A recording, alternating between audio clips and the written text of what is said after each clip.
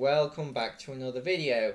Today I'll be showing off this micro fortune-free crop farm. So basically, if you hit any crop, that being wheat, carrots, potatoes or beetroots, with a fortune-free anything like pickaxe, hoe, shovel, whatever, you get more of the crop per hit. So what we've got going on here is very simple. Like you have an observer and two dispensers. Like this is the bare minimum. I could add a third one, but this will most of the time instantly grow your crops. So basically, when you place the carrot down, the observer sees the carrot and he'll sends out a signal to the dispensers, and yeah, then the dispensers will grow it.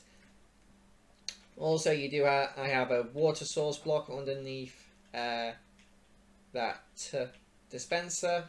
You could also put it there, depending on whatever.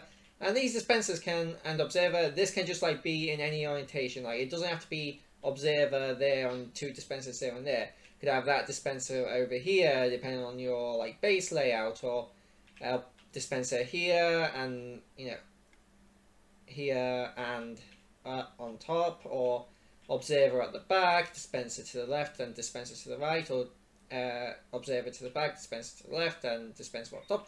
And you don't even need two dispensers. This is just the fastest way. It also works with one dispenser because the observer detects the carrot being grown, so is when it gets bone mealed, so it sends out another signal.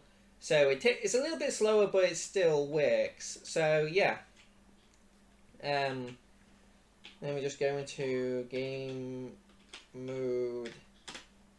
You will want a source of bone meal for this, but that's not too difficult yet. And so you just hit it with your 5 from 1 carrot. So yeah, you're getting a lot more carrots for your bone meal. So this is probably the most most resource effective way to get a large amount of carrots, wheat or potatoes in a short period of time. Or beetroot if you are a weirdo and you want beetroot. Seriously, with that just short conversation, I got 64 carrots, and this isn't even as effective as it could be. If you're playing Minecraft Java, because this works on Minecraft, Bedrock and Java, you would be able to put the carrots in your offhand and have your hoe in your main hand, and then just right click, left click, right click, left click. Now I just want to double check this before I end the video. Give pea seeds.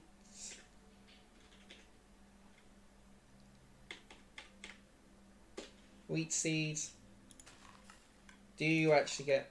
no, so for wheat you just get multiple seeds.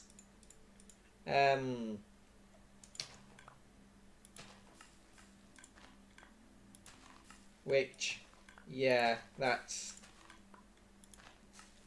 a bit stupid. I don't know why you get why everything else you get multiple of with fortune, but wheat you just get 8 of. You still only get 1 of no matter what. So yeah, but you can see this does work with wheat. Even though the only extra thing you're going to get with fortune is seeds, so you could just literally just hold. I think Silent Whisperer's design would be a bit better, because that's for wheat, because that's a little bit faster. But that doesn't let you break it with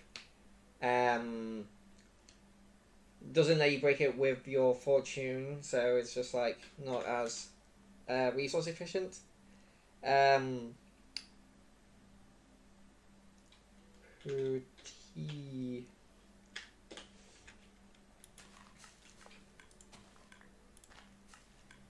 So yeah, so this is definitely the most resource efficient design. Silent Whisper is designed for a crop farm. is a bit bigger, and it uses, I believe it uses like a sticky piston and 2, 4, 6 dispensers if I remember correctly, and it's not going to give you as many back from each potato, so it's just like it's also less bone meal efficient. So you may want to use this over that, but again, this is a little bit slower. Merely for the fact that you have to switch back and forth between your crop and your hoe to plant it. But this is definitely a really good way, just like quickly accumulating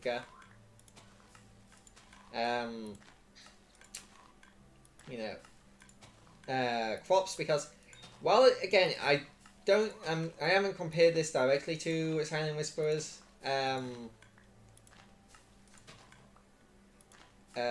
design that he that's has a piston just like moving the block up and down, and it automatically harvests it, and I'm willing to bet this is probably slower at gaining you resource, but it's still not slow. Like, it's slower, but not slow. Like, it's not like this is going to take you a lot longer, and it's also like more bone meal efficient. Say you don't have a skeleton spawn, and say you're just getting your bone meal from skeletons you kill, or out in the wild, or like converting manually harvesting moss from a cobblestone generator thing, and then just like converting that into like bone meal. Say, if you, so this is like better if you like are limited on bone meal, but if you're not limited on bone meal, then I would probably say go for Silent Whispers, but this is a lot more compact as well, and less resource efficient, because again, this is the most expensive thing here is this observer, and that's only because it costs 1 nether quartz. I think it's either 1 or 2 nether quartz, and that's super easy to get. Just like build a nether portal and just like hop in the nether for a few seconds and then get some nether quartz there. But then again, this is also good if you like me, where you just like really obsess over getting as much out of all your resources as you can. So yeah, definitely a design I would suggest picking up for whatever reason you may have, and I think the fact that it is so flexible with like the positioning of the 2 dispensers and the 1 observer, or even just having 1 dispenser, and I don't think adding a 3rd dispenser will increase its efficiency at all, because as you saw, like, it grew those crops pretty much instantly, and when it didn't grow them instantly, it took less than a second for it to finish growing. So yeah, pretty fast, but not the fastest, but definitely the most resource efficient and most compact crop farm I've seen. So yeah, let me know what you think down in the comment section below, and I'll see you guys in whatever I decide to do next. Bye bye.